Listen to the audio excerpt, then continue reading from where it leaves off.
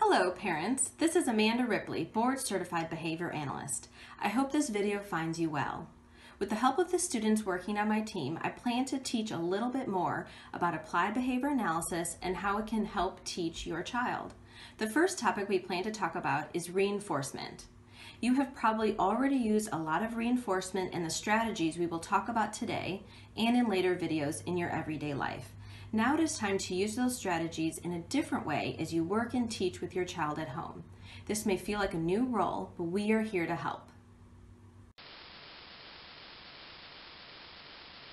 Reinforcement.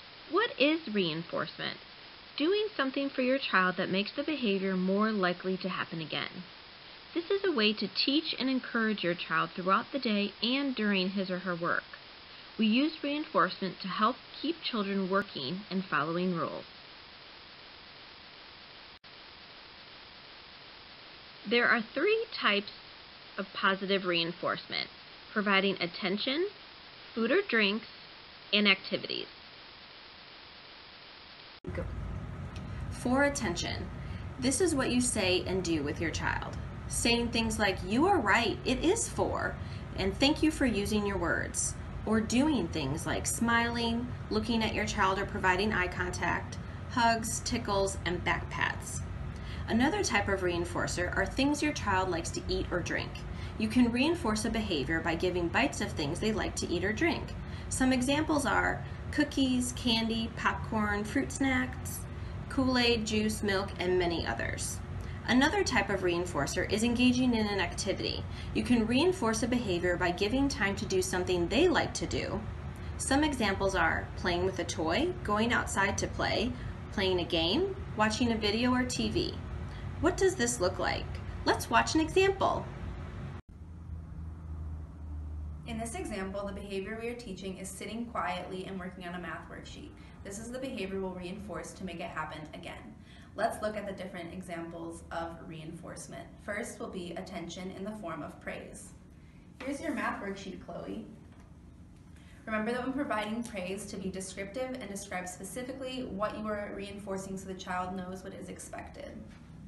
Chloe, great job getting to work so fast. You're doing so well. I love how you're sitting.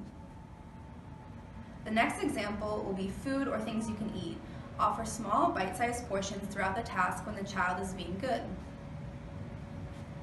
Good job working, Chloe. The third is activity. A toy or an activity can be provided when the child is being good during the task for a brief break. Chloe, you're working so hard. Let's take a break with Legos.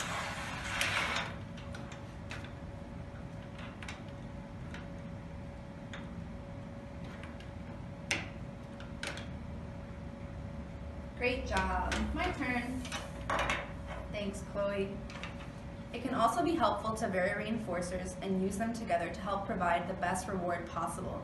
For example, let's look at providing an activity and praise. Chloe, you've been working so hard. I'm so proud of how well you're sitting and working. Let's take a break with Legos.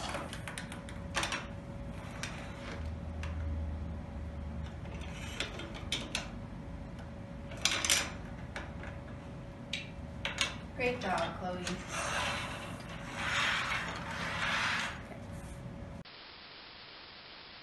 Use the DISC principle. The DISC principle is a way to remember deprived, immediate, salient, and contingent. But what does all that mean? Deprived. If your child has had a lot of something, snacks, lunch, interactions, then they won't want any more. We need to make sure they are motivated or wanting the item we are using to help them work.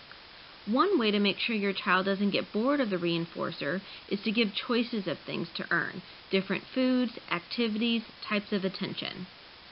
Immediate. Provide the reinforcer as soon after the behavior you want to see. The sooner the better. Salient. Make sure the reinforcer is meaningful for your child. Make your praise descriptive. Label the behavior you want to see more of. Some examples.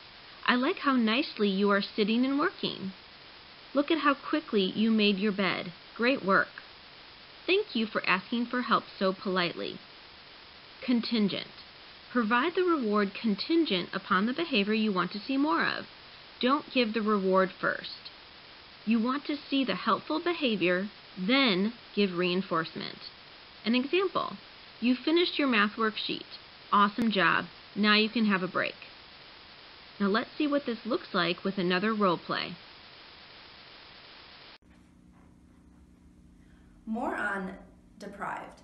This is giving your child a choice in what activity, snack, or type of attention they get that will make the likelihood of the reinforcer strong enough to see the behavior happen again, especially if they've grown tired of a certain reinforcer. In this example, you just ask your child to pick up their shoes and place them by the door. Chloe, great job picking up your shoes and placing them by the door. Do you want to play a game or have a snack? A game? Great. Next, we'll talk about immediacy. You want to give the reinforcer as soon as you see the behavior that you are trying to reinforce in your child. In this scenario, your child has just brushed their teeth without you telling them to. Chloe, great job for brushing your teeth without being told. Awesome. Next is saliency. You want to make sure that your child knows exactly what they did correctly and be descriptive. In this scenario, your child used their napkin to wipe their hands instead of their clothes. Wow, Chloe, I'm so proud of you using your napkin instead of your clothes to wipe off your hands. Great work. Last, we'll be talking about contingency. This means that the reinforcement you give is given after the behavior is seen, never before. This way, they have to complete the behavior in order to receive reinforcement. Chloe, great job cleaning your room. Here's a cookie.